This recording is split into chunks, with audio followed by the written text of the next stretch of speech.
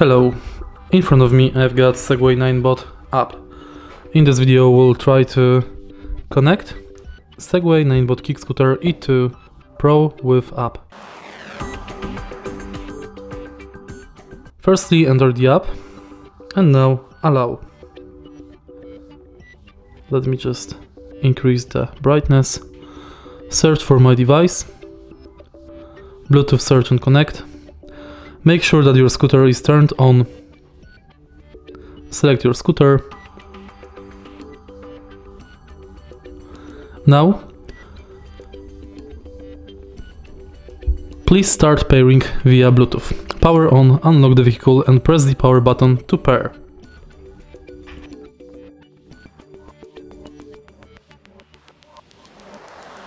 And it's done.